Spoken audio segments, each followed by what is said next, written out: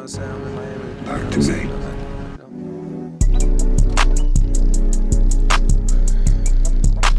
Chopper right beneath me. Chopper right beneath me. What? Oh, chopper right beneath me. Chopper right beneath me. 8K with the fucking bean. Yeah, 3B. Smoking on that BG. Good, everybody. It is very hot, so my intro is not going to be there. It is really freaking... Let's keep it PG-13. It's really hot, but we got this review for you guys today. The spoiler review of Godzilla King of the Monsters.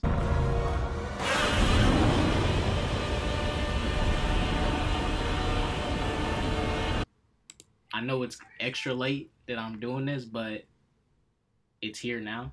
Got my homie right here, Serpent. We going to give our take of the movie and actually spoil it and be honest about it, I guess. And we're just going to say how we feel about it. So, how you want to do this? We can do it like from... I think we should start from the beginning to the end. Do you want to focus on the human characters? No, not really. Alright, let's strike out the human plot. And then we'll get to the monsters and shit. Alright. So basically, let me try to remember this.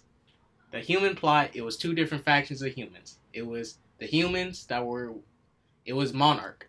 The group that is seeking and searching for the monsters. King Kong, giant mammoth gorilla monster thingy, and the giant bug thingy. Different monsters. They revealed it was 17 monsters on the planet.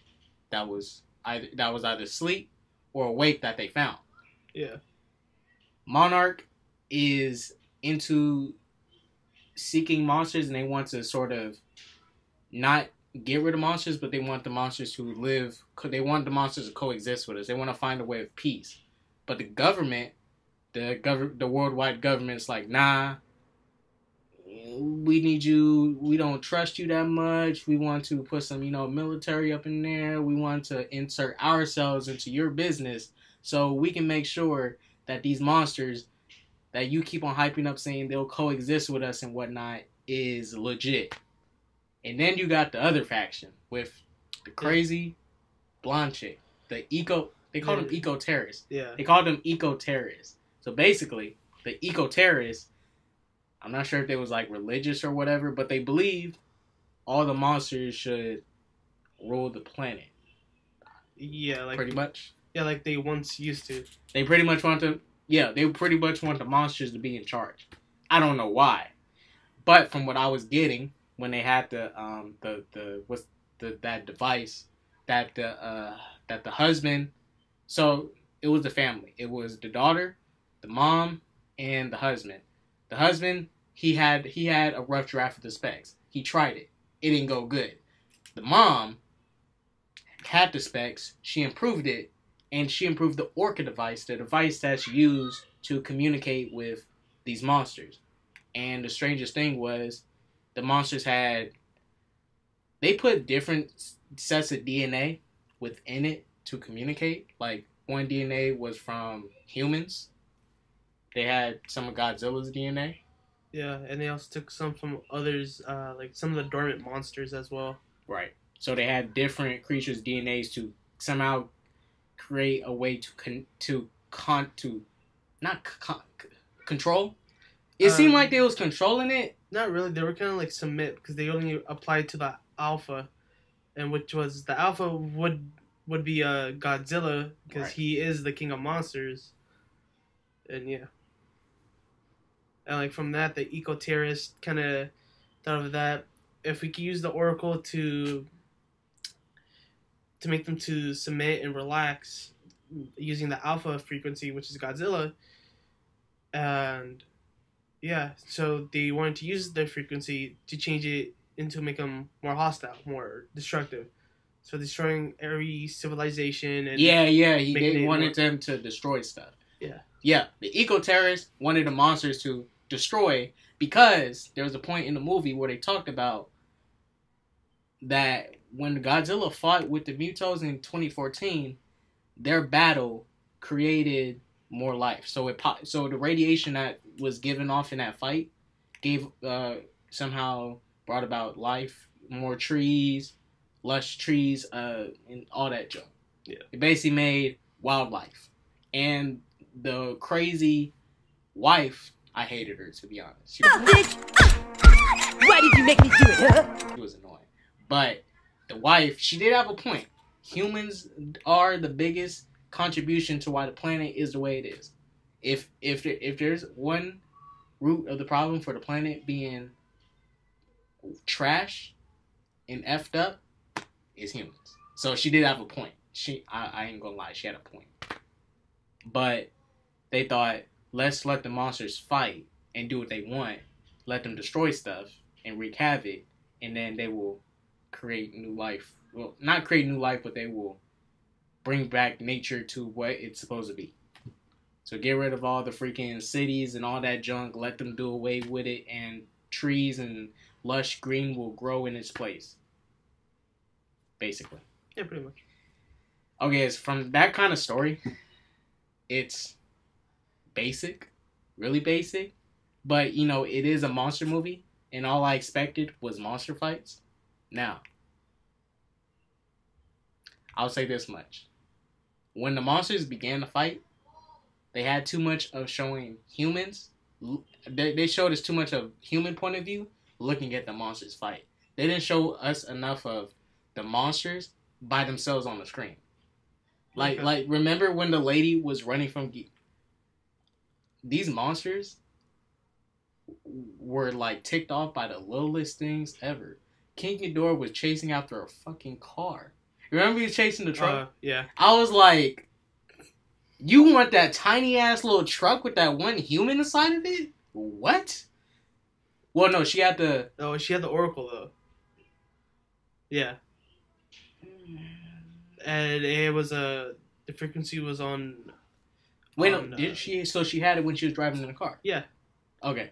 Well, let's just say a lot of the monsters, like Rodan, they was very ticked off by the littlest things. Okay. Like Rodan, when he was like trying to...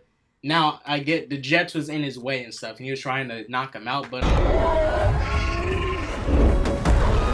I was like, those jets aren't really doing much to you. And then King Ghidorah, like, remember when Godzilla, You mean like in the Arctic? Where... Yeah, and they was looking at the... King Ghidorah was worried about the little humans in the helicopter. I'm like, you're so damn big. Why are you worried about these little pieces of food? What the freak? Like, their attention span was like... Ugh.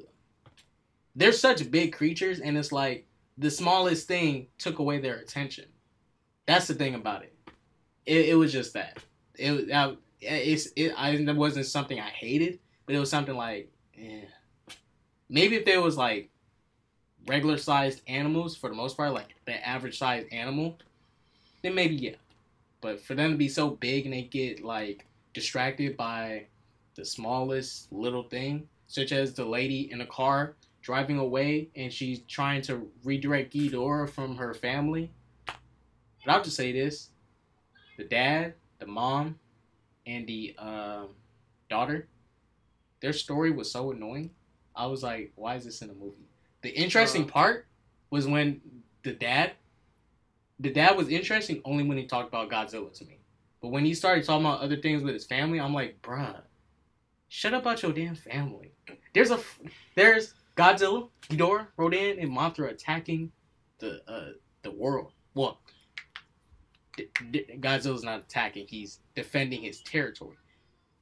Ghidorah was the one who infiltrated Godzilla's territory because he was from another planet in space. And Godzilla was coming to defend his territory, basically, Earth. So you can say Godzilla was a good guy, I guess. Anti-hero. But, you know, the subplot with the family was annoying. But it wasn't bad. But it was annoying. It was like, talk about Godzilla more than the monsters. Get rid of this whole thing about the family. I think they could have, like, think about it. They could have took out the daughter and kept the mom and dad. They could have took out the daughter. They didn't even have to have it be about family. I think what they could have done, the mom could have still done what she wanted to do. She didn't need her son or her daughter to be her motivation to build the orca and let the monsters attack. She could have just been some lady who was working on both ends of the spectrum that was an eco-terrorist that loves wildlife and all this junk. And she is an extreme eco-terrorist, but she happened to marry this guy to, I don't know, infiltrate Monarch and, you know, get in with Monarch so she can, I guess, flip-flop and be like a double agent, I guess. Okay, so you like the 2014 version than the 2019 version of Godzilla, then? In other words, because that was more about Godzilla and himself. It was a little less about the humans, like in their aspect of it. No. I'd say for 2014 showed not a lot of Godzilla. I wasn't mad at it. I wish they showed more, but it was kind of an homage to the OG Godzilla movie because Godzilla was kind of like not shown that much and they mainly focused on humans. But I'll say this much for everybody. You're going to get humans in these movies regardless, but at the end of the day, don't have stories that are irrelevant to what the monsters is doing to the world. Like, don't try to show me a story about a family here. This guy's like, oh, I need to save my family. Well, everybody else is in the same situation as you, so what makes you so special? But this is what they did. They made the family special. They made the mom join the eco-terrorists. They made the dad work with Monarch, and the daughter just happened to be their mom and dad. And they was able to work that story in there. Can we talk about Rodan though? Like how he seemed like Starscream, like from Transformers. Oh, bro, let's talk about all right, let's talk about Rodan, bro. I will say this: Rodan was freaking. Ghidorah hired the. Why did Ghidorah call up this trash, weak, boring monster to help him? He's like, "Hey, Rodan, you got my back?" Yeah. I'm like, dude, he's trash. He got beat up by Mothra. Mothra stabbed him in the shoulder, and then he fell over and almost died. Well, he didn't die, but Mothra stabbed him. I'm like, man, this dude is trash. Where's giant gorilla elephant monster at?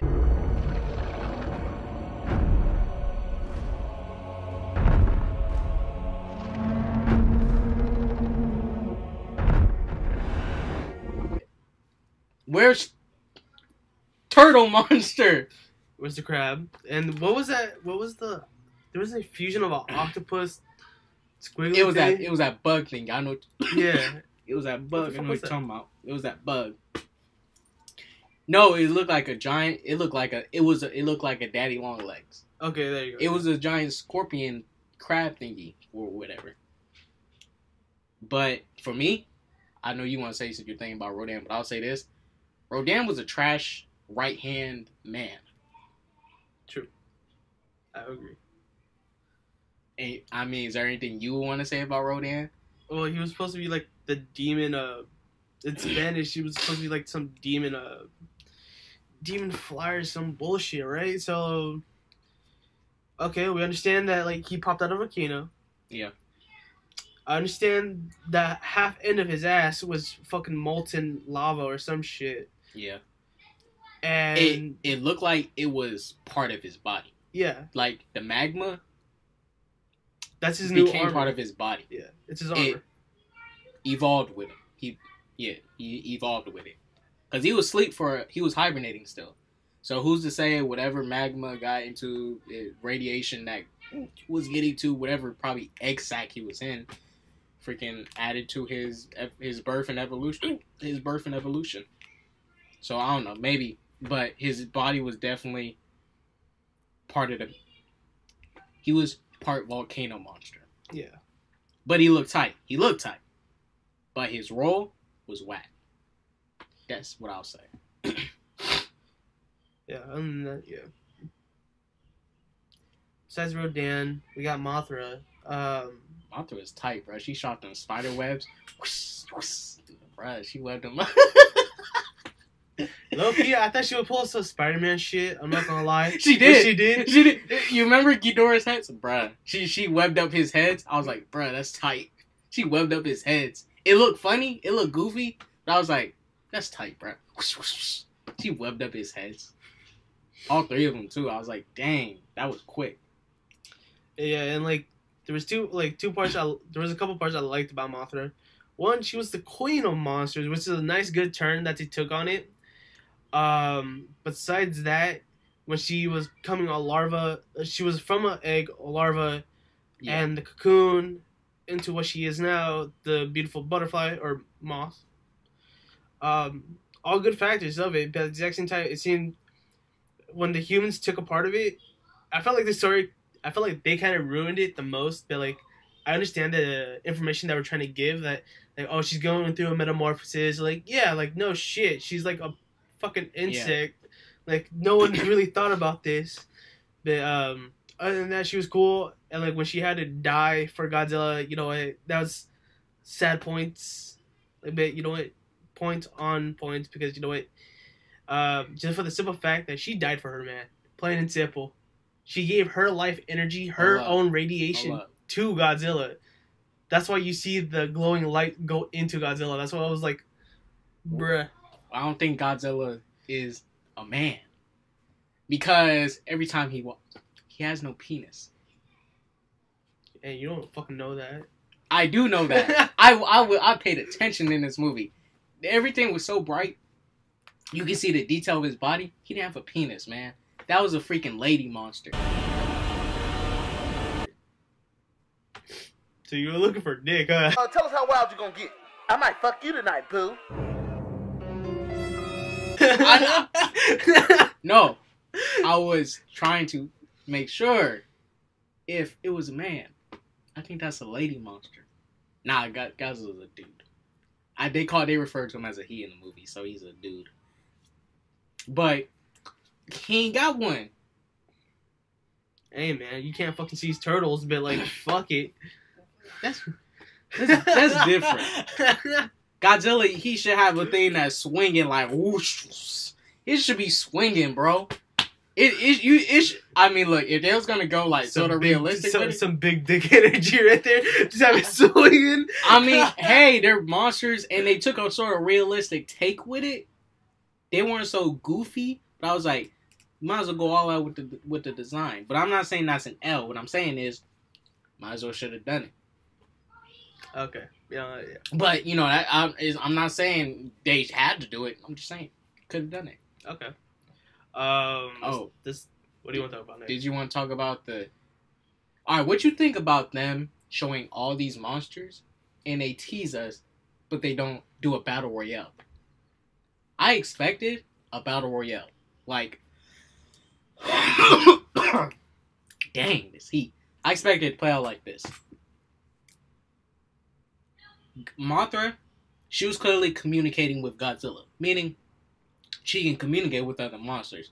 Now, how I thought it would have played out, Ghidorah was the alpha. He could have called and summoned, like, hey, all you guys, come to my side. And he only gets, like, 2 on his side. And then Mothra is able to get 2 on Godzilla's side. And they all go all out battle. I mean, I'm just saying, they could have either kept it Godzilla, Mothra, Rodan, and Ghidorah and took out the rest. Or they might as well should have gave us Battle Royale with all those monsters they showed us. Because I know for a fact we have Godzilla vs. Kong after this. Those monsters they showed in this movie, we ain't finna see giant turtle monster go head up with anybody. True. Until for some time. I think they should have done the Battle Royale this movie, and the next movie, Godzilla vs. Kong, having 2 of them. But that's if they didn't have those monsters in this movie. If they didn't have the other monsters in this movie, I wouldn't have said that. Now, if they just had it Godzilla, Ghidorah, Rodan, and Godzilla, I wouldn't really have no reason to say make it a Battle Royale. But since they showed these monsters, and they showed them. They showed the monsters all around the world. They was trying to get to Ghidorah. I'm just saying, they took a while to get there. And they miraculously showed up at the end when Ghidorah is dead. Convenient. Even though that last shot was tight, when they all bowed down to Godzilla.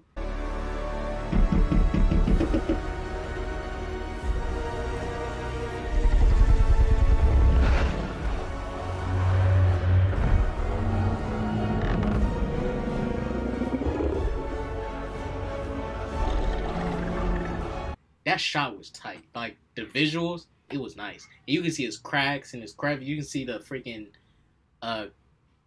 cuts and stuff Ghidorah put on Godzilla. The bite marks. It looked nice. Yeah. Especially when all the monsters bowed down. Like, I kind of like the simple fact that Godzilla did not take a full revenge for Mothra. He kind of just let Rodan just be himself. Just like, I don't think he cared about Mothra like that. They wasn't even doing tag team stuff like that. Like he didn't attack Mothra, but he was okay with Mothra giving him that boost of power to absorb. How did it play out? When he got dropped from the sky and he burnt up coming into the atmosphere? Is that when he gained the magma within his body? No, that was Mothra. Mothra gave him that ability. Yeah. I don't know how the moth gave him that power, but hey, it's whatever. But like, I don't know how. It was the same way how she was radiating light to lead the humans where Godzilla lived. Yeah. She like stood right on top of his house, and they just had the submarine go into to one of those tunnels. Yeah. Meaning she knew what was up with the humans. She knew what was up with the humans. So she was, I guess, she knew the humans was going to somehow get a nuke down there to him and blow him up and give him a power boost. Exactly.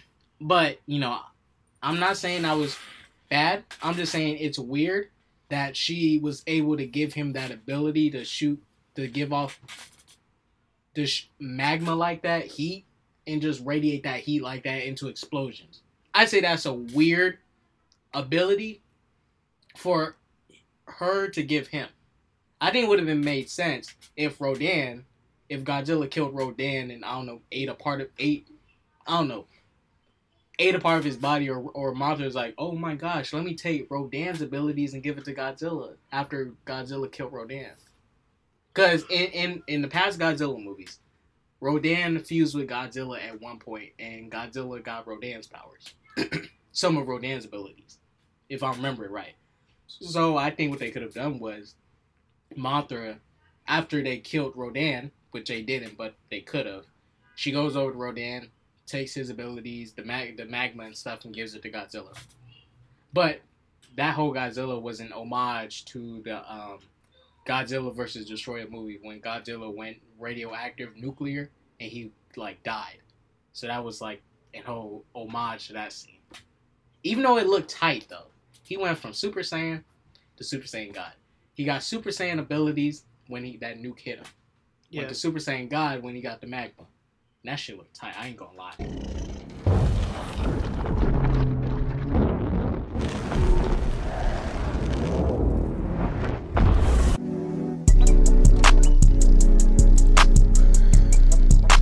Chopper right beneath me. Chopper right beneath me. What? Did he get more spikes on his back when that nuke hit him too? I have no clue. I was just tripping off the visual features. Did he look different though? A little bit, yeah. He looked more healed up. Like if he had scars, it would have been healed. I mean, it didn't seem like he had scars. It just seems like he looked different. Like it's something about him felt different. Like the skin, the spikes, they looked bigger. They looked like there was more, and it looked bigger. Probably. After he got hit with that nuke, and to wake him up, I thought that scene was tight. Ken Watanabe, the guy who dropped off the nuke. I wish the movie was just about him. I wish the movie was about him and that Asian lady, bruh. Oh. They was the only two who cared about Godzilla dropping information. I wish the movie was about them. I would have been interested if the movie was just about them as the leads. Asian dude, Ken Watanabe, and the Asian woman. They was tight.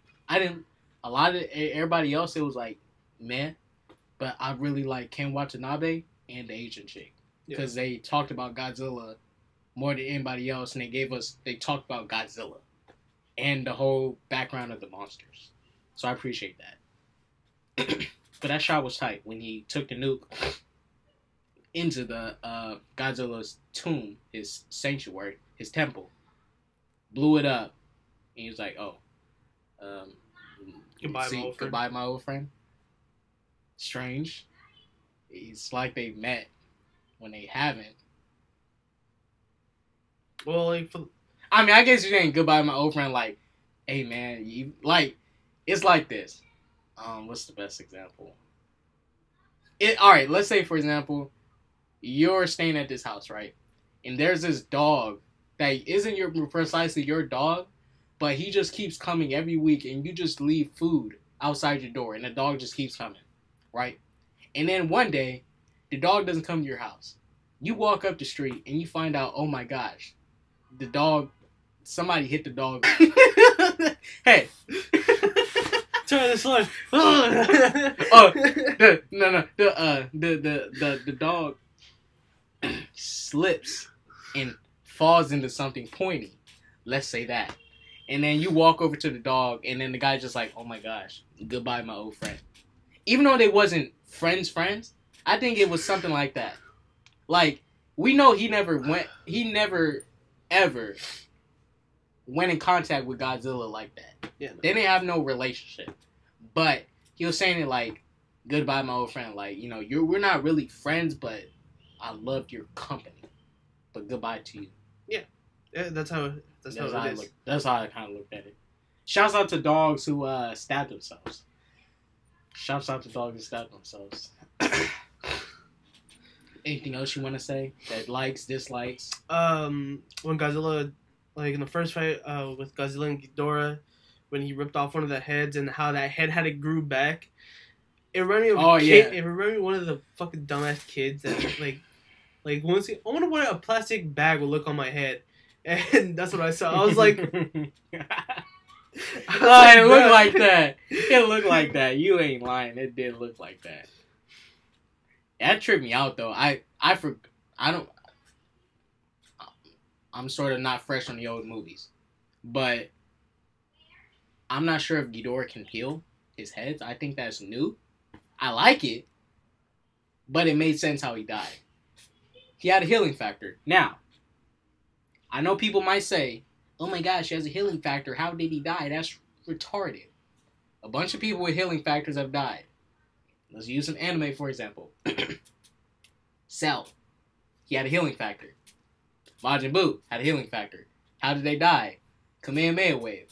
How did they die? Kamehameha wave. Because reason. When Goku hit Cell with the Kamehameha wave, the blast radius... No, Gohan. His Cell with the Kamehameha wave. The blast radius was so huge, Cell wouldn't have no chance to grow out of that. Like, the blast was so huge. Say, for example, if it was a small beam and hit Cell in the chest and created a little hole, it'll heal. But for the blast to cover his whole body, swallow it up, there's no piece of him left. He can't heal. Like, there's nothing left to heal. He blew up. You evaporated. You blew up everything around it. Same thing for Majin Buu. Yeah. Blew up everything. Godzilla. That blast he gave off was consistently... It just melted his skin. Ghidorah had no chance to get away. The blast wasn't to where it hit him in one part of his body and it blew up. It was a big blast that went... knocked his skin off his body. And he couldn't run away from it. He got hit with two. Godzilla walked over there, stepped on his stomach, and wrecked it. Yeah. And we also can't forget Godzilla was walking around, and he was those buildings were actually melting. That's how much radiation. That's how hot he was. The temperature. Fuego.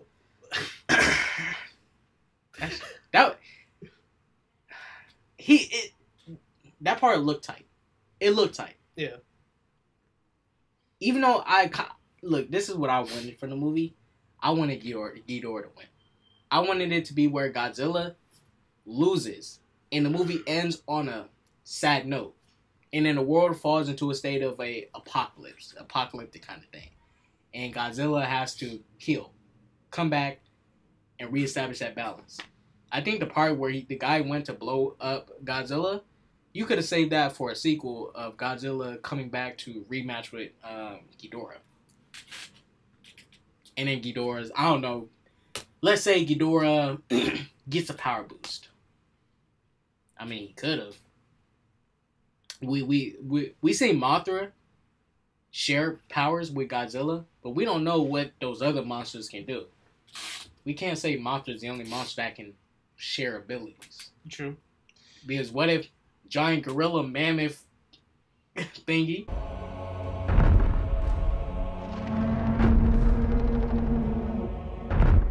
That thing looked tight. What if giant gorilla mammoth thingy can give Ghidorah a power boost of his own abilities? Mothra did it. Get the fucking tusks.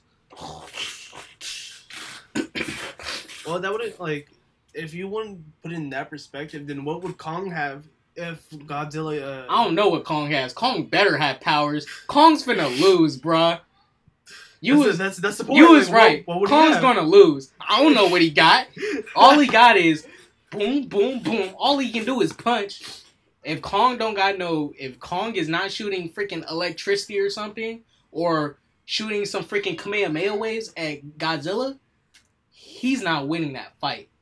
Godzilla might go freaking, he might heat his body up so much to where he walks around Kong's island and kills all the wildlife. Probably. I can see that. All I'm saying is, Godzilla versus Kong, Kong better. He ain't durable. Has a super suit, bro. He better have that. Because I'll say this much. Remember in Kong Skull Island, I was not a big fan of Kong Skull Island. Okay. But I watched it for the action scenes, and I'll say this. The action scenes were nice. But that was it. And I like Kong's design. But I'll say this much. Remember when Samuel Jackson, they did that plan to take down Kong? Yeah. And they burnt some of his hair? And I think, remember Kong, when he was fighting helicopters? They didn't shoot his hand, but his hand touched a helicopter blade and it got cut. His flesh is just flesh. So he can easily get gored by something. He can get gored by a tusk or whatever. Yeah. So Godzilla can easily bite. Dang, Kong's finna lose, bro. Why are they making that movie? My point. Hey, that movie should not be made. Hey, I'm just trying to be optimistic, man. But you know, Kong died. He gonna die. Maybe Kong. He's a gorilla. Dude, you gotta give Kong some credit. What if Kong... Just because he's an infant, and like, by the time like Kong and Godzilla grow, by the time Godzilla and Kong meet up, he's gonna be fully formed. Like he'd be like that. He's like his parents. Well, that's the thing about Kong Skull Island that didn't make sense, but I'll run with the BS. But I'll say this much: in Kong Skull Island, the fact that the mother. The queen, or I'm not sure it was a male or female, but the queen monster killed Kong's parents. They were fully grown. You're telling me little tiny Kong, who's a teenager, killed the queen or the king, whatever it was. Yeah, that's pretty much.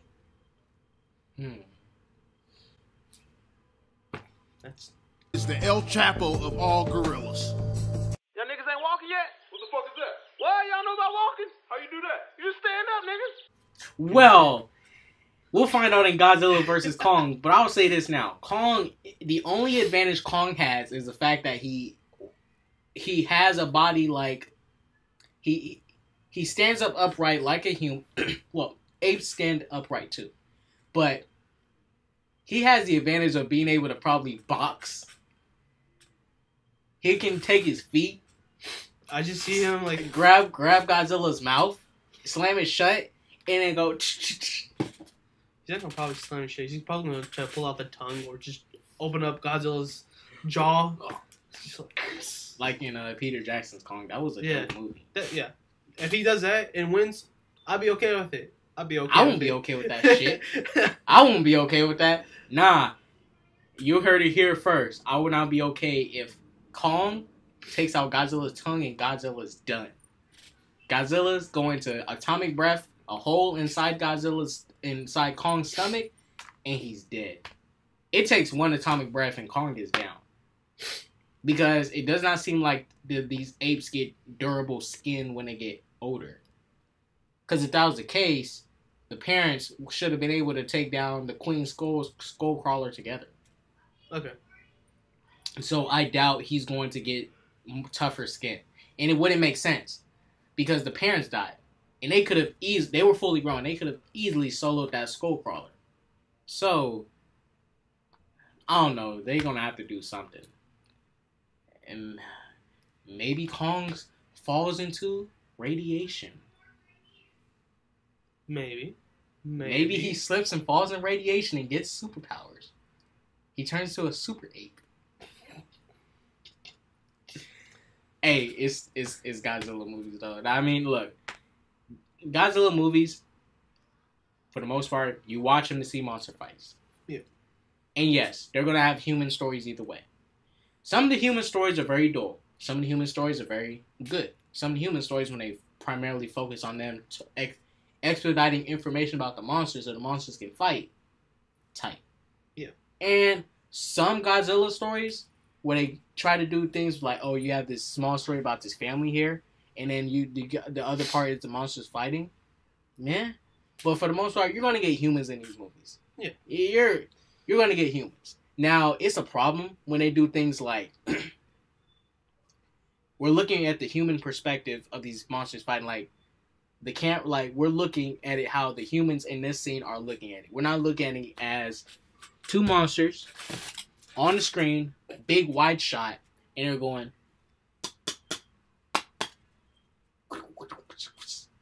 It's not that. It's literally. Cut to the scene. Humans, hurry up. Let's take over. Then monsters, back to them. And then they do it again. Watch, rinse, repeat. But I'll say for the most part, this had better action scenes than Godzilla 2014. True. This had more action than Godzilla 2014. But I'm not saying Godzilla 2014 is trash. But I'm not saying it's great either. What I'm saying is, it's okay. And like for this movie, I might just say, it's okay for me. It's enough.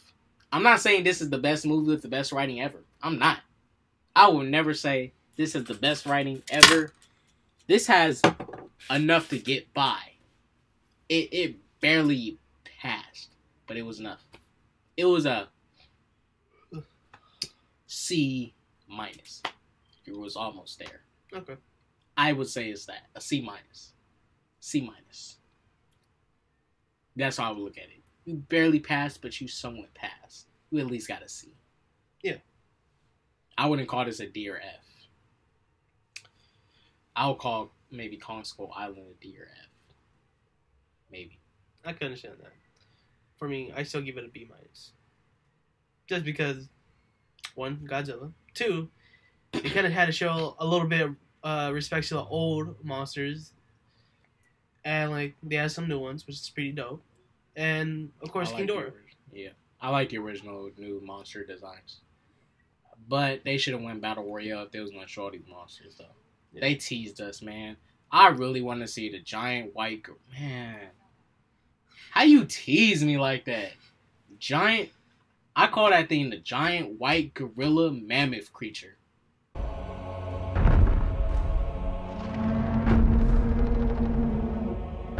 Because I don't know what it is.